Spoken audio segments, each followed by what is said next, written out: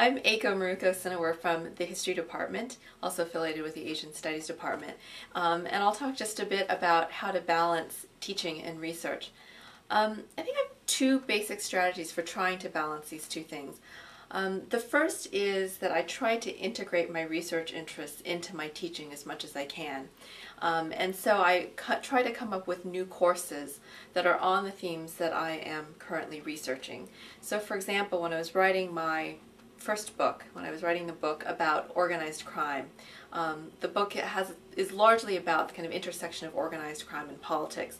So I put together a course on the comparative history of organized crime, which dealt with organized crime both in theory, theory of organized crime, as well as organized crime in different settings: Russia, U.S., Sicily, as well as Japan.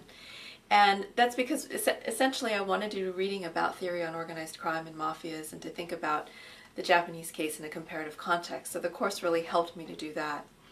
And then winter study of next year, I've actually put together a new course on my current project, which is about the history of waste, or conceptions of waste. So I'll be teaching a winter study course about waste, which is really an excuse to read a lot of interesting stuff that I want to read. And that might actually be a platform for a longer semester-long course at some point. And then in the spring of next year, I'm teaching a new course on the 1930s in Germany, Italy, and Japan. And this is actually the kind of next project. I've always wanted to do some research on the 1930s in Japan, and I haven't quite figured out how to do it yet, and what approach I want to take. And there's great literature on the 1930s in Germany. So this is a way for me to think about a project that's actually quite far down the line, but I want to think about ideas for how this project might take shape.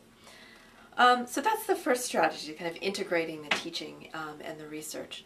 The second strategy is a little bit more mundane, and it has to do with scheduling and scheduling my week.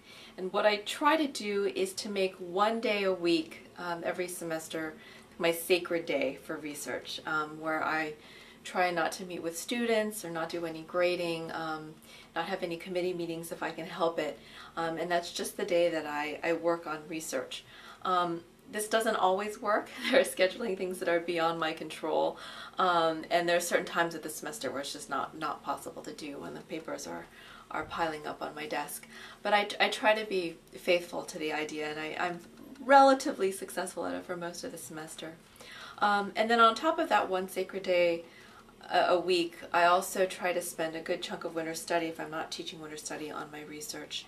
And then the bulk of the summer also on my research is really when I get the most done on my scholarly work.